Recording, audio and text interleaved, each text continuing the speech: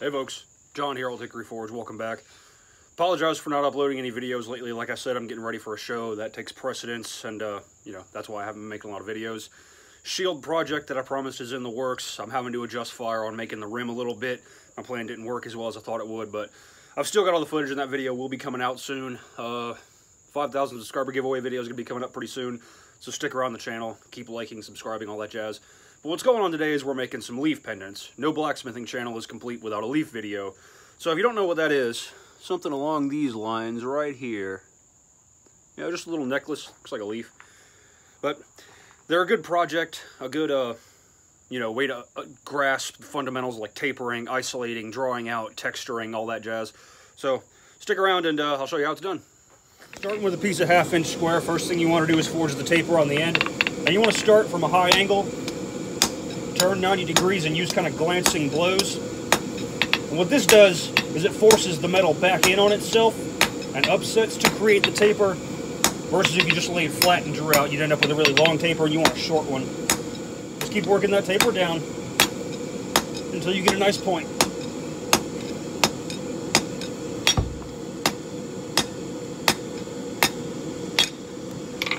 See what I mean? We got a nice short taper. So now we want to isolate the part that's going to actually become the leaf. You really don't need a whole lot of material. There's more in a bar a 1/2 inch square than you think. So I usually come about a 1/4 inch past the end of my taper, use the edge of the anvil, turn 90 degrees.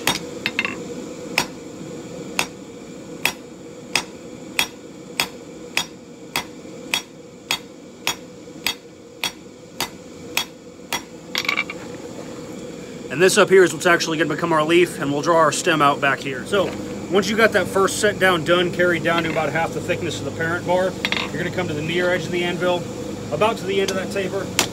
Do the same thing, using the edge, turning 90 degrees.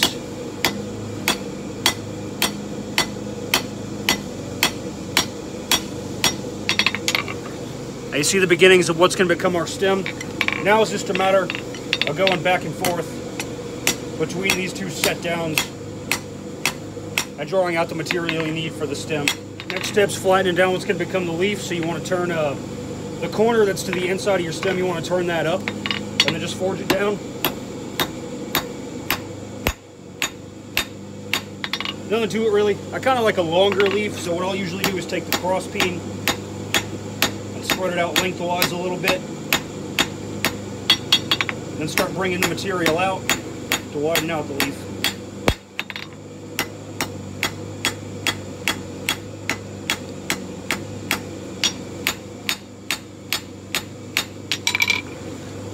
See what we got going? Then it's just a matter of forging the leaf down to its finished thickness, controlling where the metal goes so the leaf looks like you want it to look. Now it's time to texture the leaf. The way I like to do it is just with a small cross peen. Go up and down both sides. I've gone ahead and removed the leaf from the parent bar just to make drawing out this stem a little bit easier. So that's all there is to it. Just draw out the stem to the length you need. It can be kind of awkward to handle because it's small and oddly shaped and none of your tongs really fit it. But you'll get there. So, for the final texturing of the leaf, what I like to do is go in here with a chisel and create a vein running down the center of the leaf, as well as 3 veins on each side, running down at about a 45-degree angle. Every blacksmith makes their leaves differently, so this is completely optional, and how you want to do yours is up to you. This is just how I do mine. Another thing I like to do with my leaves, before I do the final shaping, is chuck them up in the vise, take a chisel, and go in at the end of those veins I made, just cut into the leaf about a 1/4 inch or so, and I'll do that on both sides. You'll see why here in a minute. Then you take where you made those cuts and use the post vise to fold them back over onto themselves. You don't want to just hammer it flat, because then you might just upset them and you could damage the texturing. And that makes, see if you can see, those cute little notches in the sides of the leaf. So I'll do the same thing over here and then we'll move on.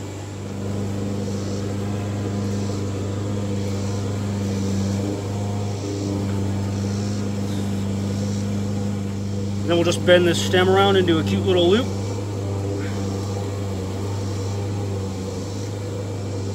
Nothing to it really. Then you want to take you a high-tech block of wood, hit from the back with a ball-peen hammer. You want your textured side facing down. And what this will do is shape the leaf into that nice cup shape, give it a pretty curve without damaging the texture. See what I mean? So, then you just want to give it a good brushing. Clean off as much of the scale as you can.